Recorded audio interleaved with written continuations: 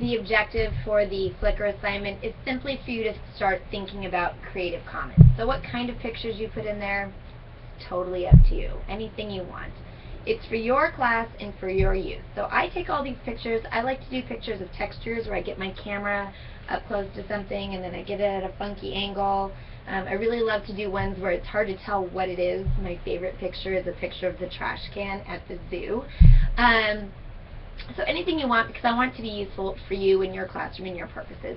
But more than that, just the practice of setting up a Flickr account so that when you upload, I go into the settings and I change the settings so anything I upload is automatically Creative Commons.